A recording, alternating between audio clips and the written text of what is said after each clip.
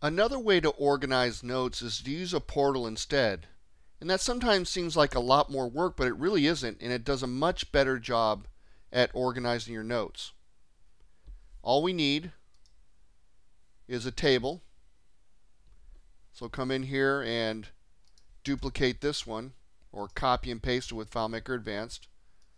Rename it, call it Notes. Go to the Field section, change that to Notes ID. Go into Options, put in NOT here, if I can select correctly. And then we'll put the Note field, create it. That's a text field. Always double check to make sure it's the right type. And really that's all we need. We just need the note, and we'll have the stamp create so we know it was created. Everything's all set to go.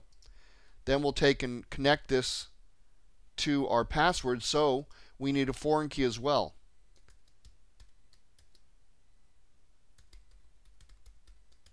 There we go, create that. Now we can go to relationships, put that in there, do the same thing we did before with allow creation, so we have an empty row and the cascading deletes.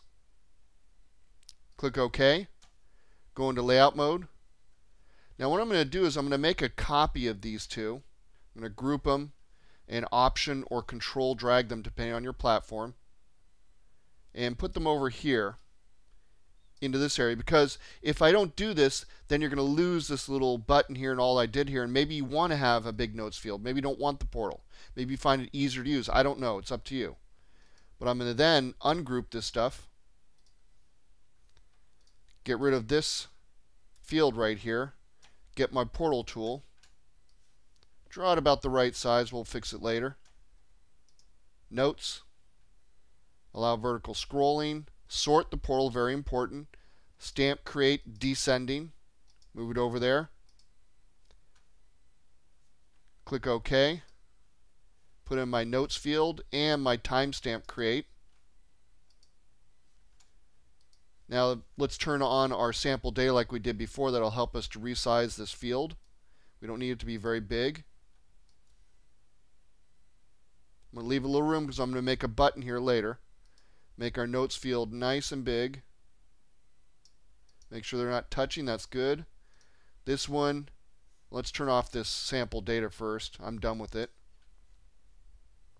Then we need to make sure that this one, the notes field, gets wider, and this one stays to the right. Now, there's a cool little technique right now. If I make this portal get bigger, it will get bigger and add more rows, but maybe I want my notes field to get bigger.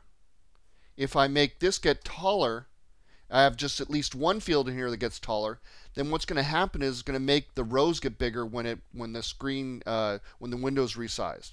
So that's kind of cool. So all you have to have is one field inside the portal that's set to go bigger, and instead of adding more rows when the window gets bigger, it makes the field bigger.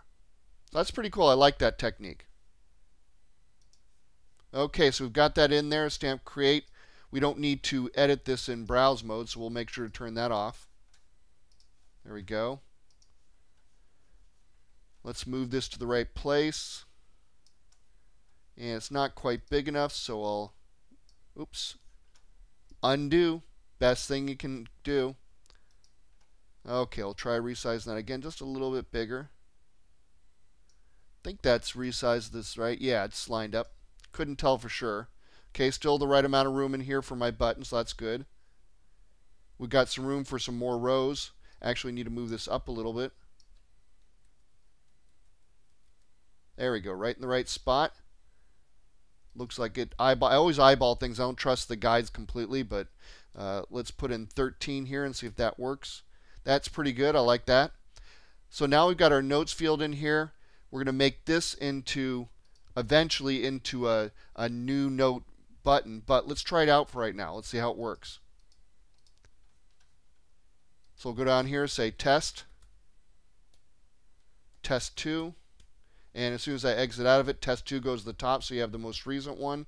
So it looks great. So it didn't take that long.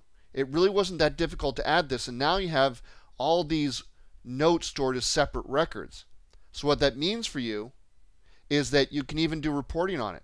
You can do searching much more easily. You can find the exact note because you can look at the record level. You can go over to the notes table and search it and find it. I mean, there's all kinds of things you can do when you separate things because databases are records. That's what makes a database. I mean, fields are great and relationships are great, but really what a record is what databases organize well. And so when you do this, you get a nice little organization. Now, I'm going to do one last thing here. I'm going to zoom in.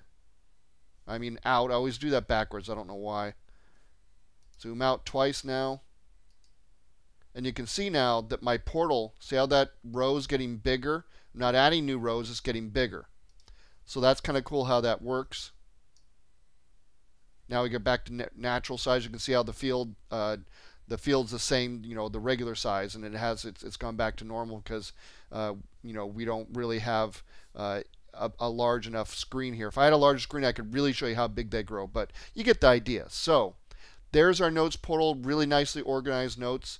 And in the next video, we'll show you how to make a button that goes to the next portal row and do it adaptively.